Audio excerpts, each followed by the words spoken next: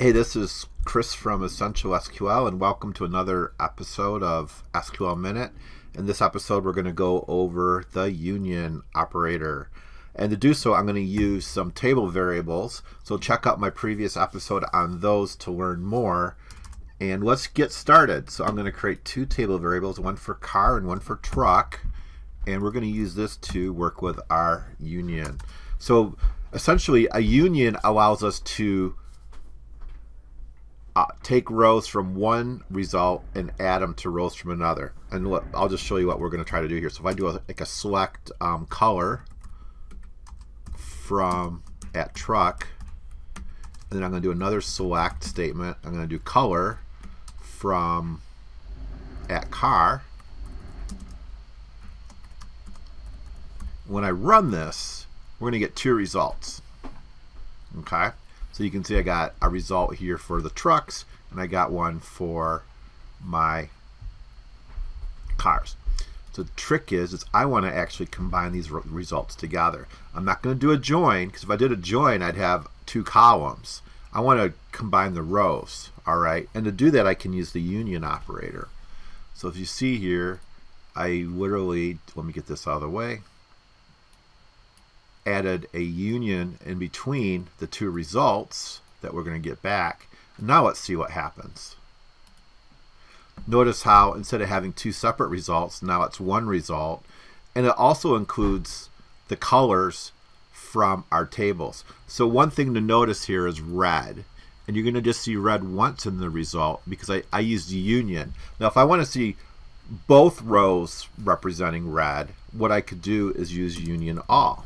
Okay, and when I do this, notice how I have red and then red. So the main difference between union and union all is that union will bring back the distinct rows from the both results, where union all brings back every row. So there are a couple of rules you need to follow when using the union operator. One is that the data types need to be the same. So, and the number of columns. So I could bring back select, let's say like ID, color, and then I could do intensity, color, and this should work because I have the number of columns the same, but it's going to fail because intensity is a varchar, whereas ID is an integer, and it's not, this SQL is not going to be able to make the jump from changing the varchar from a float type value to an integer, and it should come back and say that I have incompatible data types. So when I run this query, you can see that it will not bring back a result because it can't convert the varchar to a integer. However, if I was to take the intensity here and say I'll do cast. We'll leave this as a character, and I'm going to do a cast on this. ID as float. Now it will work. And what's happening here is it took the ID for the 1 and made it like 1.0.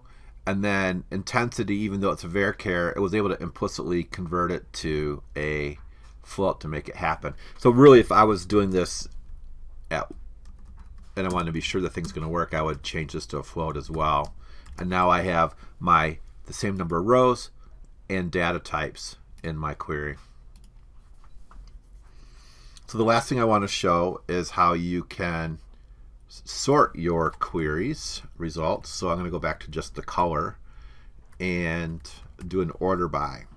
So one thing I can do is say order by color, right? And what we're going to get now is a ordered set of our results by color. And you may be going, how come there's two blues, right? Well, that's because we're using union all, remember. So if I take the union, the all part off the union and run it, now I only get the unique colors, and now they're in order. So that's just a real quick lesson on how to use union, and It's, I think, a really good one. The secret sauce being that it's one of the few operators that allows you to combine rows together. And enjoy the day.